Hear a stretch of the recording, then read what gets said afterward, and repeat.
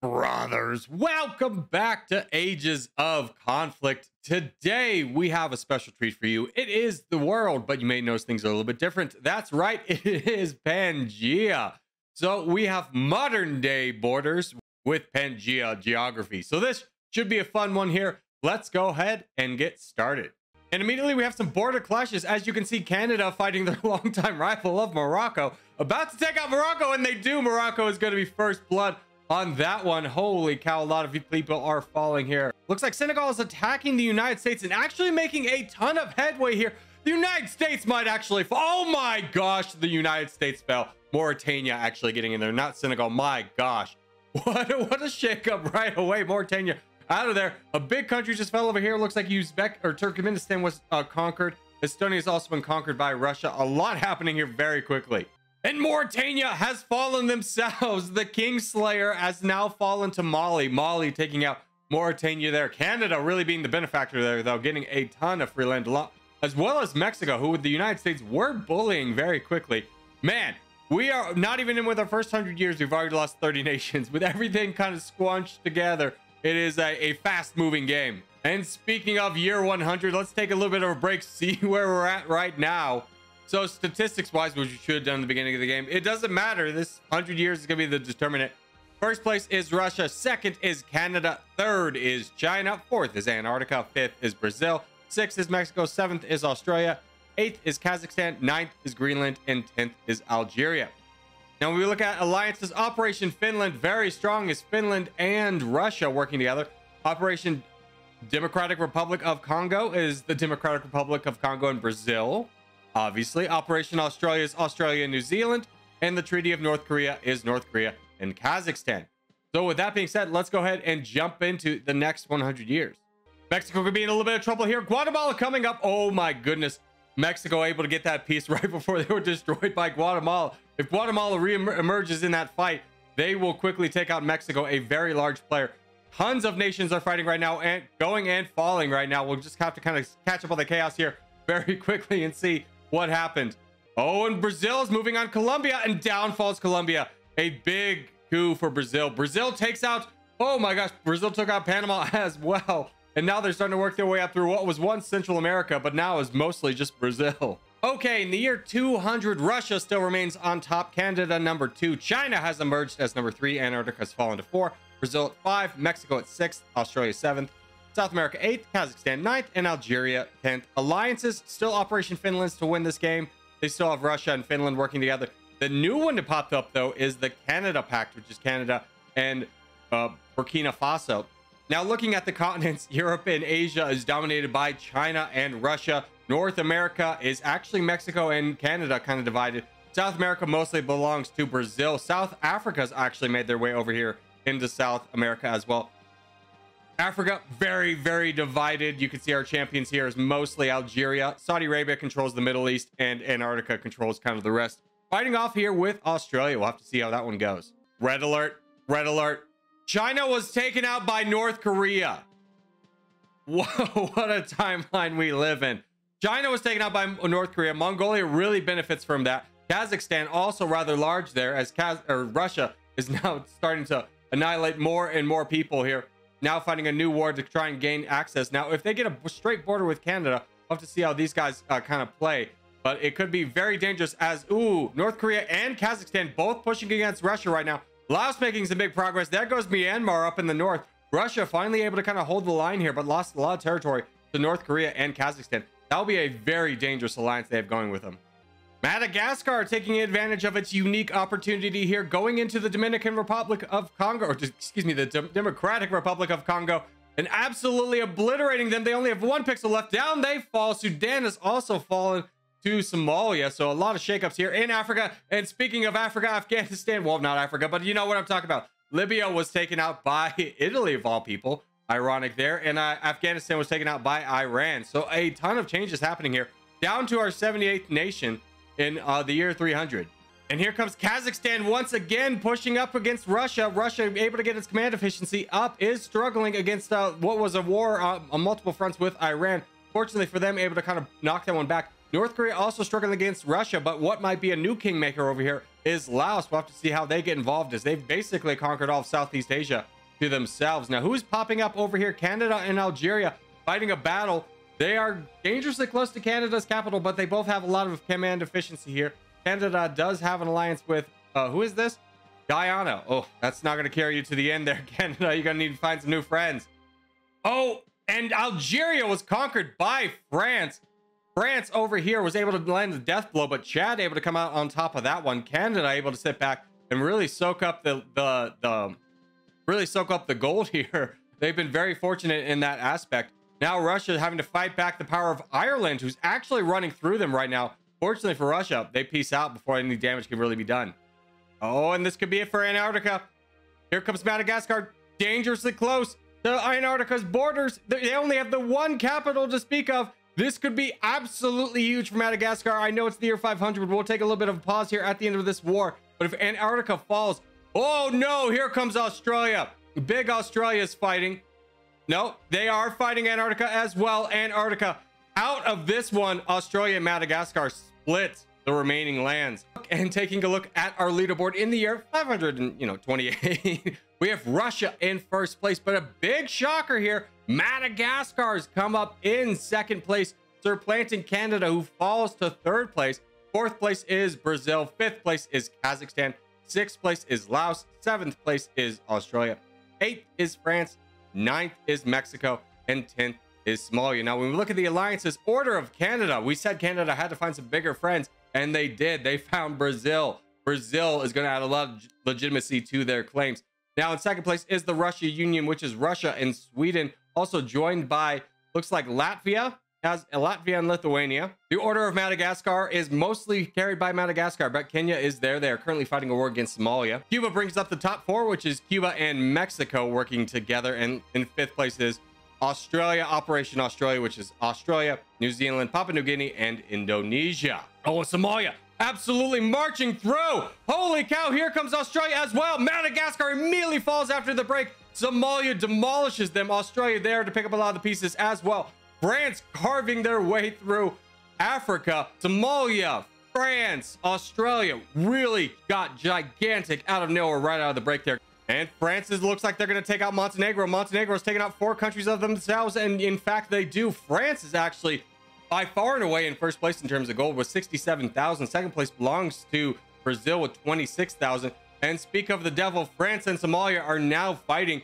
I don't think much will come out of this one. In fact, they do peace out rather quickly. But Brazil now having to worry about their southern borders with South Africa. We'll see how much they can hold out. And Laos, taking on a very weakened Kazakhstan, is pushing through them. Kazakhstan only has the one capital, and in fact, down they fall. Laos is now rather large. Ooh, but here comes a new dynamic that we weren't potentially ready for. Canada and Russia are now fighting, and Russia is winning this. If Russia is able to take out Canada, that would really shake up the board, but Laos is running out of people to attack other than Russia, so we'll see for how long. Oh, and here comes Mexico and Cuba pushing against Canada. Canada really having a hard time holding off all these invasions from every single side. The only thing potentially slowing them down, that being Mexico, is Canada's ally in Brazil. In fact, they lose their capital, have been pushed back to a secondary capital on the African continent. It is looking very, very bad for Canada. It would only take the French jumping in on this war to wipe out Canada rather quickly. And fortunately for Canada, able to secure a peace there, but they are out of command efficiency and potentially a target for France. And Mexico out for blood is pushing against Brazil. Brazil out of command efficiency here. Holy cow, Mexico should not have stopped that war. They were about to take out a behemoth in Brazil, might have missed their chance to do so, but they have gained a ton of land for themselves. And the war we've all been waiting for, Laos versus Russia. Laos initially got the jump on that one, but just kidding. Here's another huge development. Mexico taking out Brazil and Canada at the same time. Down falls Brazil. Canada, a shadow of themselves. Looks like Mexico is going to take out both of these giants at once, and indeed they do. Mexico is a huge force to be reckoned with now. And here comes Laos on the warpath once again. It looks like they have their sights set on Iran, and in fact, they do take out Iran. So they only have Indonesia. Now, are they allied? They are. So the only person that Laos is going to attack from here on out is going to be Russia, which is a lot of problems for Russia, as they have a big problem on their hands with a war with France that they're actually slightly winning, but France will definitely be able to come back from this as long as they don't lose too many troops in this war. And here's a big upset. Cyprus on the warpath, taking out Somalia. Cyprus, one of the smallest countries, has really done some damage here and become a contender themselves. Now, it looks like that might be the extent of how far they're able to push out. Just kidding. Here they go once again. Somalia down to their last capital. Will they lose it? Yes, they do. Cyprus takes out Yemen and Somalia there in one quick battle. My goodness.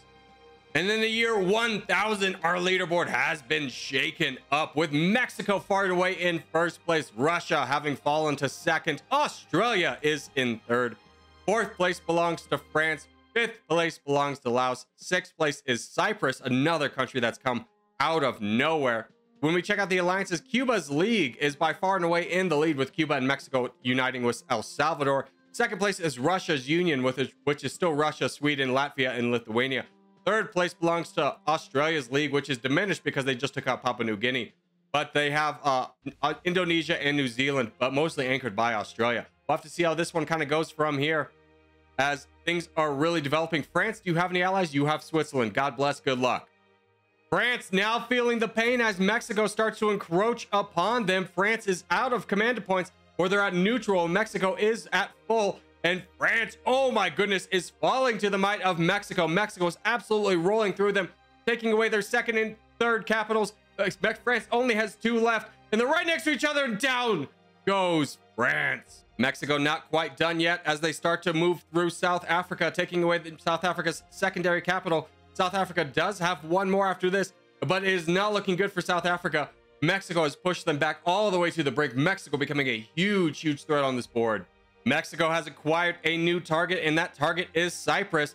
As they begin the warpath again, Cyprus is yielding land left and right. They still have a good amount of troop efficiency, so they're not giving up quite yet, but still ceding land to Mexico. It is not looking good for Cyprus. Fortunately for them, they don't have too many enemies on their borders that can fight them. It is just Mexico at this point. As they are starting to push Mexico back, Cyprus actually gaining up their command efficiency, but Mexico taking out South Africa in that process. We're a little bit distracted. We'll see how this one goes. But it does open up a new war front in Australia, who's united with Cyprus against Mexico. So Mexico might have wanted to keep South Africa around for a little bit longer, as now they have a two-front war that they have to deal with. Mexico once again bringing up the war, pushing back Cyprus ever so slightly. Every time Cyprus slips up a little bit, Mexico gains more and more territory. Australia not strong enough to be able to hold back. Mexico with 126,000 gold. Cyprus has 21,000 and Australia has 24,000. And trouble a bruise in Asia as Laos is now fighting Russia once again. Russia able to get up its command efficiency, though, is able to push back this line, but they are so much in a gold deficit compared to Laos. Laos has 53,000. Russia has 18,000. So this is a battle of attrition that Russia does not look equipped to win. And in fact, trouble is a brewing in Russia. Now, fortunately for them, they have a number of backup capitals, but have been pushed all the way back to Moscow. They might lose Moscow. Whoa, big development here. Cyprus out of command efficiency. Mexico running through them, takes them out. Mexico becoming even larger than they already were. Just have Australia to fight down here in the south. Australia is running out of time and allies. I don't think they have anybody left. Well, they do. They have Indonesia and New Zealand, but not looking good for Australia. And a couple mergers have just happened. Laos and Indonesia have merged into one, and Cuba and Mexico have merged into one giant force, which leaves both of these boys as free agents. They might team up together to fight Russia. We'll have to wait and see. And here comes Laos pushing against Moscow. Moscow is in a lot of trouble. They're about to lose that unless they're able to peace out right here, as Laos is very, very close. They are one pixel away from being able to take that. And once they lose that, it won't be the end for Russia, as they have a number of backup capitals, but it is a huge blow to Russia. If they have any kind of chance of winning, they needed to win that battle, and it is not looking good for them. Ooh, and in a dangerous move, Laos and Mexico have teamed up. That will be a very hard force to stop. Australia is trying to right now, as Mexico has finally run out of command efficiency, and Australia is really running through Mexico. We'll have to wait and see how long this can last, as Australia is really just absolutely shaking up the leaderboard with that big push. Now, how much longer can it last? It looks like it's over, but Mexico still has a lot of gold to its name. Australia down to 14,000, but we're able to acquire a ton more land, and here they go once again, pushing against Mexico is the might of Australia. Holy cow, Mexico lost a ton of land there. Australia took first place away from Mexico in that giant push. That's how big that was. Mexico really felt that one. It is going to be hard for them to recover. And this might be the swan song for Russia, as they are down to their last capital with only 1,200 gold to their name. Laos is pushing aggressively into Russia. Now Mexico is feeling the brunt of Russia's force. But if Laos is able to take out Russia, they are going to really push into take all that land and then potentially be in a 1v1 scenario against Australia. We'll have to see how Mexico kind of fares out of this one. Mexico finally able to stabilize their borders. Russia down to 400 gold, one capital left.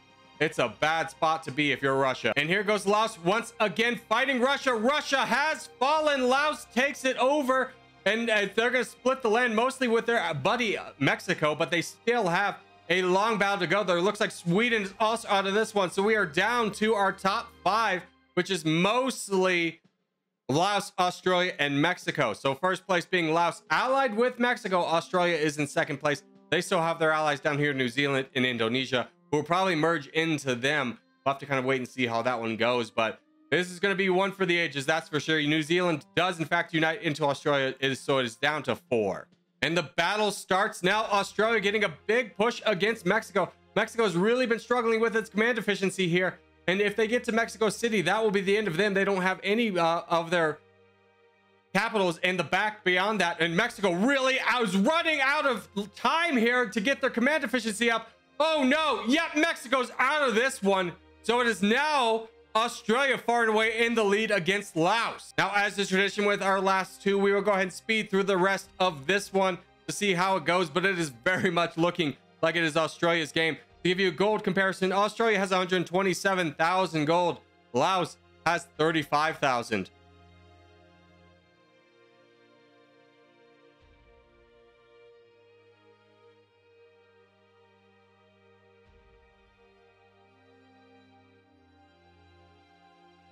And in the year 2137, Australia wipes out Laos and becomes your Pangea champion. Australia, a constant underdog throughout this entire game, was able to surmount multiple large enemies to be able to take this one away. Most impressively, Mexico. Holy cow, that was a fight that we had here. But I guys hope you enjoyed this one. If you did, hey, make sure to give this video a thumbs up. It really helps out a lot. And boys, I will see you next week for more Ages of Conflict. And a special thank you to all of my members, with a special shout out to producers Thessalonica Gaming, Tokyo Yolingus 230, Dorker or Not, Serious Potato, and Tixerpop, BB, and executive producers Miskits the Mallard, New Brex, A137 in My Element, Mason / Aurelius, Morwin, Ratstuka, Robert, Sarkari Scarlet, Rob Coleman, Uther Econod, Brock Lowry, Ogan Gabriel, Demented Chickens, and Jock Rip. And last, of course, channel sponsor Daniel Stevens. Thank you guys so much, and I'll see you in the next one.